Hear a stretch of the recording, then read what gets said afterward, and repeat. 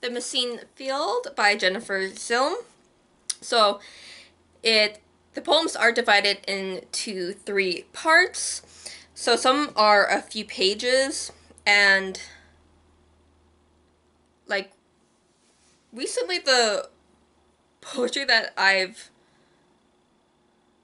like been requesting to read are more like story like than rather than here's a few lines and that's the poem and then move on. But these poems are more story like and a more like a story like but a story within that poem. Poem like story set up to poetry instead of like music or something. So like each story is like an encounter or like inspired by other works or whatever she has decided to put the poem about. So it's not a long book. You're looking at under 100 pages. And like to me, a lot of the poetry books that I've been reading recently are under 100 pages. And I guess that can be said for a lot of poetry books that have been published. Yeah, pretty sure there are some like books and like collections or whatever that are over that, but usually there a lot of the times it's under 100 pages. So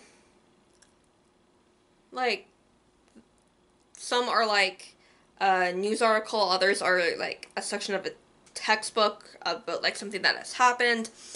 And so it's just stories and encounters and inspirations of like stuff that she has like been a part of or inspired by in Vancouver.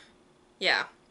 So you get a little snippet of what like was around her or is around her at the type of time of writing these in Vancouver, which is cool. But yeah, it's just you're getting pretty lengthy poetry and you're not getting like happy-go-lucky poetry for a lot of it. A lot of it is here's some shit. But it is good poetry. Like to me anyway. Yeah, you're like sometimes you're like, okay, when is this poem going to end? But the way it's written, it's nicely presented. So yeah, The Missing Field by Jennifer Zilm. Happy readings.